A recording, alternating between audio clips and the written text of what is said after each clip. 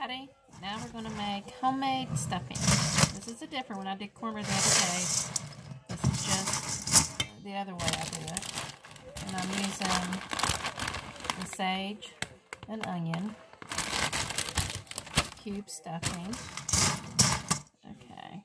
I'm going to I've chopped some onions. And I chopped them up in a chopper to make them fine. And that was one whole onion. Then I used 3 celery chopped and make it fine. You don't have to, you can do it by hand too. And then we're going to add, I'm going to sprinkle some sage. Now I do this a little bit different. I like to heat up my chicken broth. I don't saute the celery or onions before I heat it up. I don't fry those. I just heat up my broth. Okay, let me see if my broth's ready.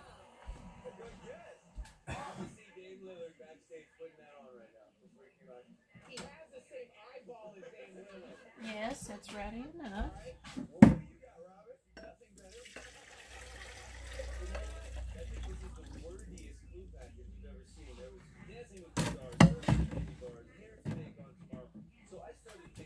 Okay, I'm just going to pour some in here. And I don't really measure. I just pour it because I want it wet. I don't want it thick.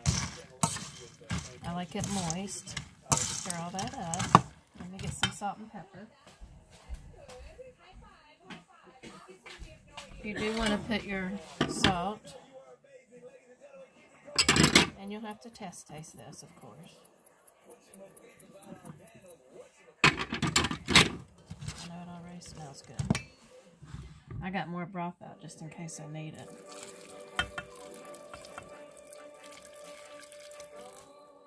And I won't heat it up. I'll just pour it in here because this is already hot. It smells good. This is just the simple way I do it, but it's good. Tastes good.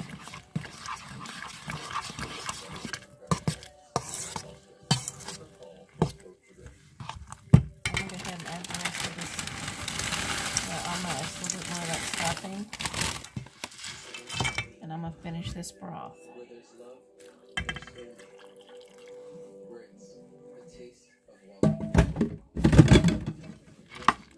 And I use 2 of the large containers of the broth.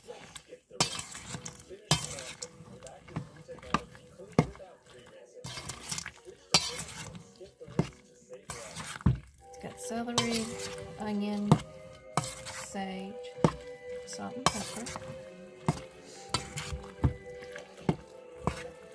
Hang on 1 second.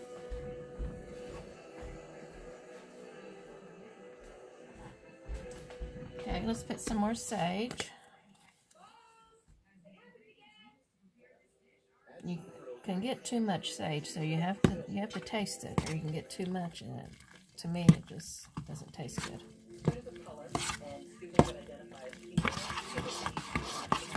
You can tell how the croutons are starting to mush together. That's why I like to heat my broth. What I'm going to do is put this in the fridge, and then I'll bake it tomorrow. It'll all be set to go.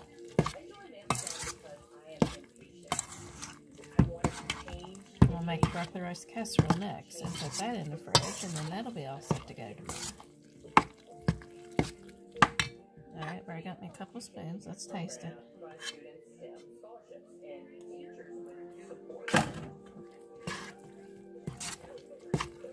It's good.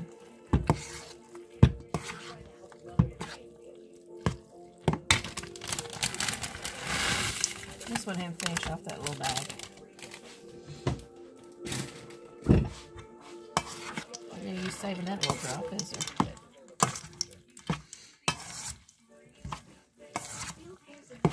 But sometimes I'll add a few pieces of bread in here, but I don't think I'm going to have to.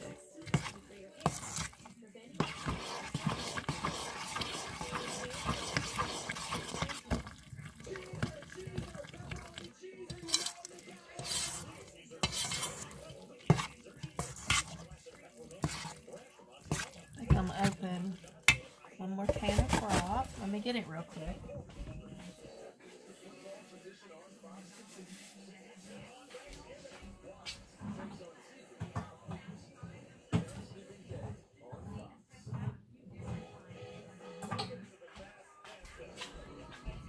Because when it sits overnight, it'll get a little bit, it'll get thick. So if you like it wet, put you a little bit of extra in there. Like I said, there's really no kind of measurements to it. I'm just letting you know what I mixed together. And then you can make it, you know, if you want it real thick, then don't put a lot of broth in it. It's going to get a little bit thick when it bakes anyway.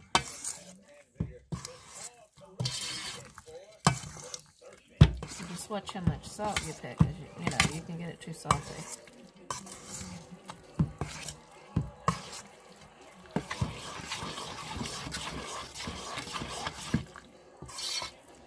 It looks yummy. Won't it be good for turkey tomorrow? Alright, now let's try this with another clean spoon.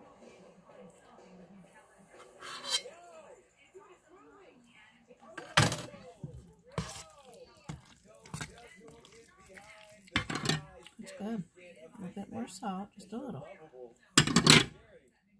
More salt.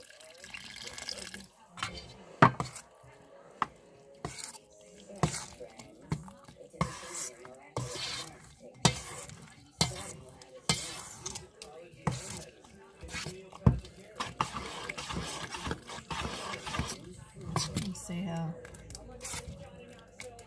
that's the way I like it.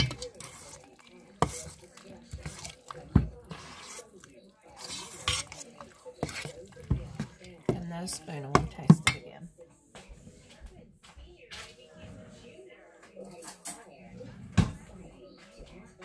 When you cook, you go through a lot of spoons, don't you?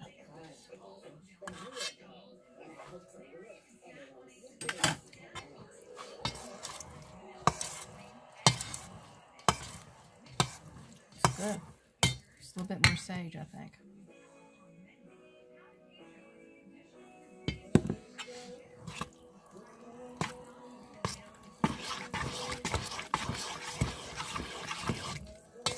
So you just keep working with it, keep tasting it.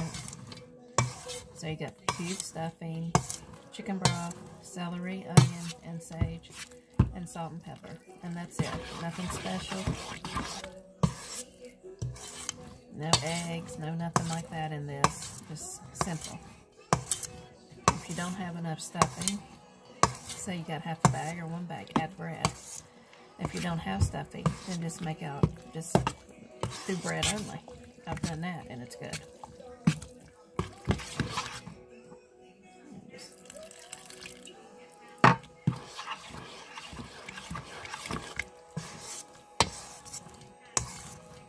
And want to spray your pan before you put it in the fridge, and then pour your stuffing in your pan, and then you're all set to go. I should have got 2 clean spoons. Let me get another one.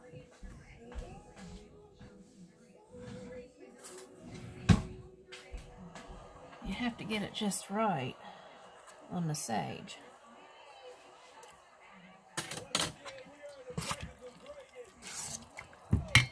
Just a tad more sage and it's done. I'll tell you why I heat up my broth.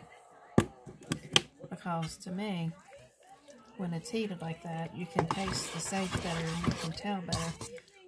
To me, you may not think so, but how much more sage you need. Instead of it going in cold. And everything cold. See, this bowl's hot.